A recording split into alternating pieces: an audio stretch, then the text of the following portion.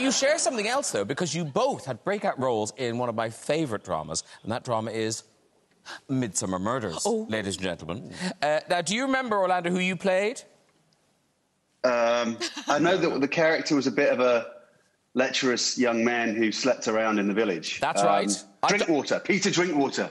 Really? I don't know the name. Peter Drinkwater. I think it was Peter Drinkwater. I've got a picture. I thought that was a test. There you are. Look at you. Yeah, look at that. Peter Drinkwater. And do you remember how you died? Do you remember how you died? I had potentially the worst on-death scene I think has ever been filmed. I got a pitchfork in the chest. And I was like, how does somebody die with a pitchfork in the chest? I really went to town on it. And of course, you know, having just come out of Guildhall where you only have a theatre training, everything I was doing was done for the theatre, not for a TV camera.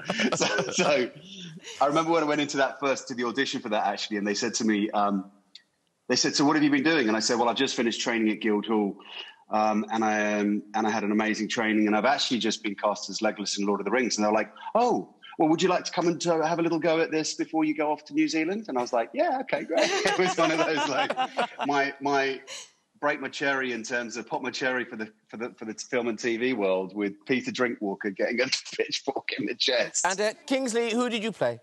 I played a two-timing priest called Bartholomew Hines who was having an affair with one of the local women, but, oh, God. I mean, forget Andrew Scott. That's good. There's your original sexy priest. Oh, my God, good. sexy. That's your hot priest Yeah. back That's there. good. Yeah. Sleazebag priest, yeah.